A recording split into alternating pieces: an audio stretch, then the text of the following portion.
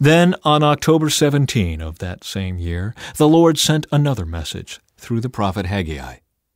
Say this to Zerubbabel, son of Shealtiel, governor of Judah, and to Jeshua, son of Jehozadak, the high priest, and to the remnant of God's people there in the land. Does anyone remember this house, this temple, in its former splendor? How, in comparison, does it look to you now? It must seem like nothing at all. But now the Lord says, Be strong, Zerubbabel. Be strong, Jeshua, son of Jehozadak the high priest. Be strong, all you people still left in the land. And now get to work, for I am with you, says the Lord of heaven's armies. My spirit remains among you, just as I promised when you came out of Egypt. So do not be afraid.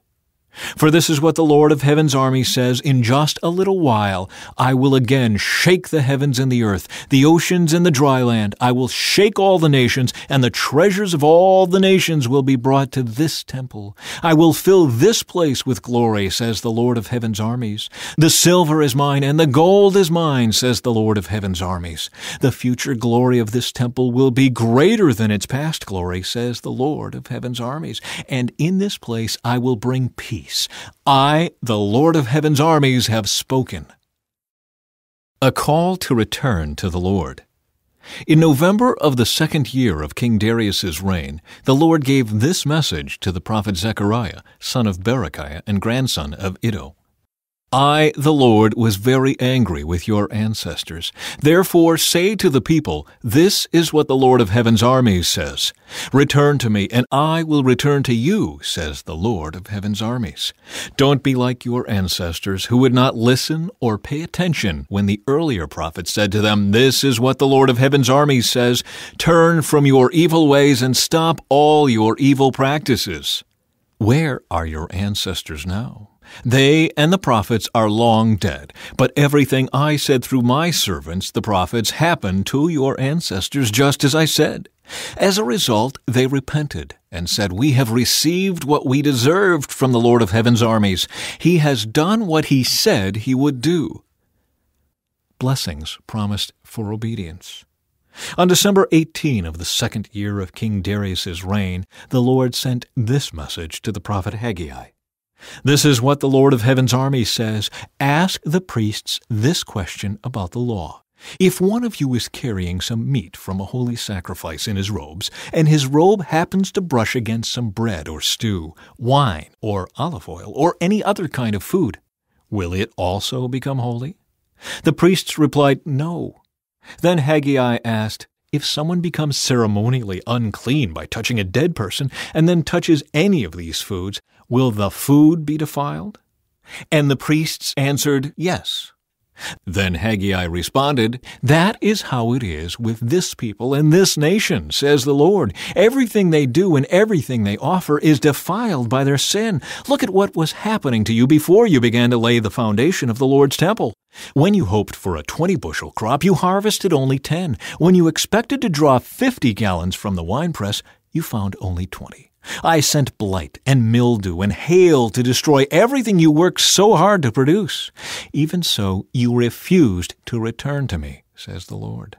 Think about this 18th day of December, the day when the foundation of the Lord's temple was laid. Think carefully. I am giving you a promise now while the seed is still in the barn. You have not yet harvested your grain, and your grapevines, fig trees, pomegranates, and olive trees have not yet produced their crops. But from this day onward, I will bless you. The rebuilding resumes. Zerubbabel, son of Shealtiel, and Jeshua, son of Jehozadak, responded by starting again to rebuild the temple of God in Jerusalem. And the prophets of God were with them and helped them. Promises for Zerubbabel. On that same day, December 18, the Lord sent this second message to Haggai. Tell Zerubbabel, the governor of Judah, that I am about to shake the heavens and the earth. I will overthrow royal thrones and destroy the power of foreign kingdoms. I will overturn their chariots and riders. The horses will fall, and their riders will kill each other. But when this happens, says the Lord of heaven's armies, I will honor you, Zerubbabel, son of Shealtiel, my servant. I will make you like a signet ring on my finger, says the Lord, for I have chosen you. I, the Lord of heaven's armies, have spoken. A man among the myrtle trees. 3 months later, on February 15, the Lord sent another message to the prophet Zechariah, son of Berechiah and grandson of Iddo. In a vision during the night, I saw a man sitting on a red horse that was standing among some myrtle trees in a small valley. Behind him were riders on red, brown, and white horses. I asked the angel who was talking with me, "My Lord, what do these horses mean?" "I will show you," the angel replied. The rider standing among the myrtle trees then explained, "They are the ones the Lord has sent out to patrol the earth." Then the other riders reported to the angel of the Lord, who was standing among the myrtle trees, "We have been patrolling the earth, and the whole earth is at peace." Upon hearing this, the angel of the Lord prayed this prayer, "O Lord of heaven's armies, for 70 years now you have been angry with Jerusalem and the towns of Judah. How long until you again show mercy to them?" And the Lord spoke kind and comforting words to the angel who talked with me. Then the angel said to me, "Shout this message for all to hear. This is what the Lord of heaven's armies says. My love for Jerusalem and Mount Zion is passionate and strong, but I am very angry with the other nations that are now enjoying peace and security. I was only a little angry with my people, but the nations inflicted harm on them far beyond my intentions. Therefore, this is what the Lord says. I have returned to show mercy to Jerusalem. My temple will be rebuilt, says the Lord of heaven's armies, and measurements will be taken for the reconstruction of Jerusalem. Say this also. This is what the Lord of heaven's armies says. The towns of Israel will again overflow with prosperity, and the Lord will again comfort Zion and choose Jerusalem as his own. 4 horns and 4 blacksmiths. Then I looked up and saw 4 animal horns. "What are these?" I asked the angel who was talking with me. He replied, "These horns represent the nations that scattered Judah, Israel, and Jerusalem." Then the Lord showed me 4 blacksmiths. "What are these men coming to do?" I asked. The angel replied, "These 4 horns, these nations, scattered and humbled Judah. Now these blacksmiths have come to terrify those nations and throw them down and destroy them." Future prosperity of Jerusalem. When I looked again, I saw a man with a measuring line in his hand. "Where are you going?" I asked. He replied, "I am going to measure Jerusalem, to see how wide and how long it is." Then the angel who was with me went to meet a second angel who was coming toward him. The other angel said, "Hurry and say to that young man, Jerusalem will someday be so full of people and livestock that there won't be room enough for everyone. Many will live outside the city walls. Then I, myself, will be a protective wall of fire around Jerusalem, says the Lord, and I will be the glory inside the city." The exiles are called home. The Lord says, "Come away, flee from Babylon in the land of the north, for I have scattered you to the 4 winds. Come away, people of Zion, you who are exiled in Babylon." After a period of glory, the Lord of heaven's army sent me against the nations who plundered you. For he said, "Anyone who harms you harms my most precious possession. I will raise my fist to crush them, and their own slaves will plunder them. Then you will know that the Lord of heaven's armies has sent me. The Lord says, "Shout and rejoice, O beautiful Jerusalem, for I am coming to live among you. Many nations will join themselves to the Lord on that day, and they too will be my people. I will live among you, and you will know that the Lord of heaven's army sent me to you. The land of Judah will be the Lord's special possession in the Holy Land, and he will once again choose Jerusalem to be his own city. Be silent before the Lord, all humanity, for he is springing into action from his holy dwelling." Cleansing for the high priest. Then the angel showed me Jeshua, the high priest, standing before the angel of the Lord. The accuser, Satan, was there at the angel's right hand, making accusations against Jeshua. And the Lord said to Satan, "I, the Lord, reject your accusations, Satan. Yes, the Lord, who has chosen Jerusalem, rebukes you. This man is like a burning stick that has been snatched from the fire."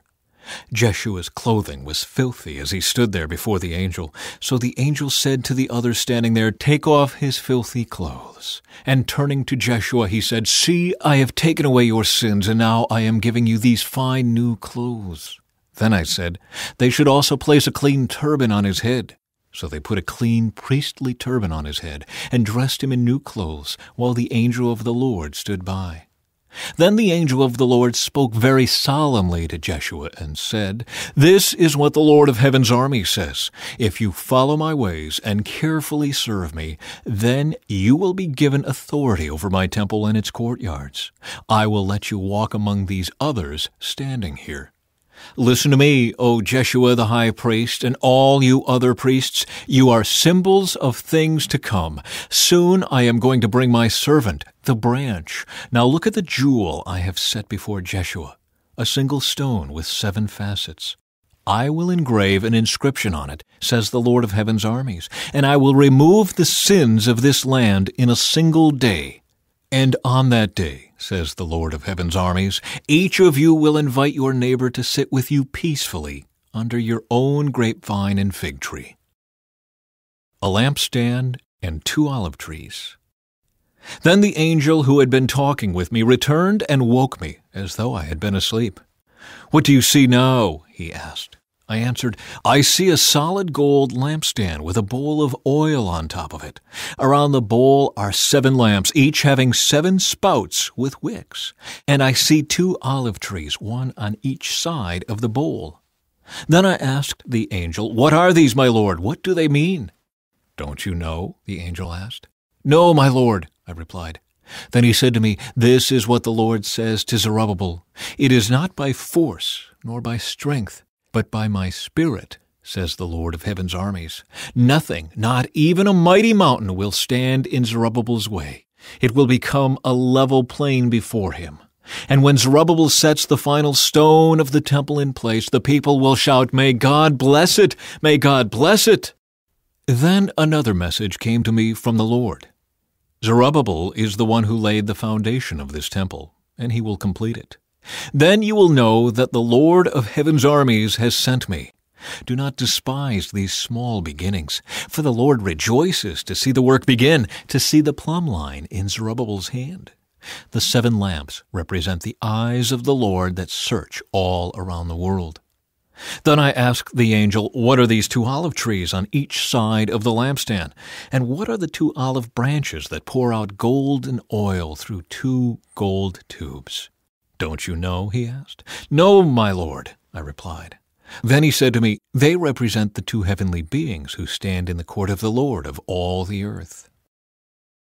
A flying scroll. I looked up again and saw a scroll flying through the air. "What do you see?" the angel asked. "I see a flying scroll," I replied. "It appears to be about 30 feet long and 15 feet wide." Then he said to me, "This scroll contains the curse that is going out over the entire land.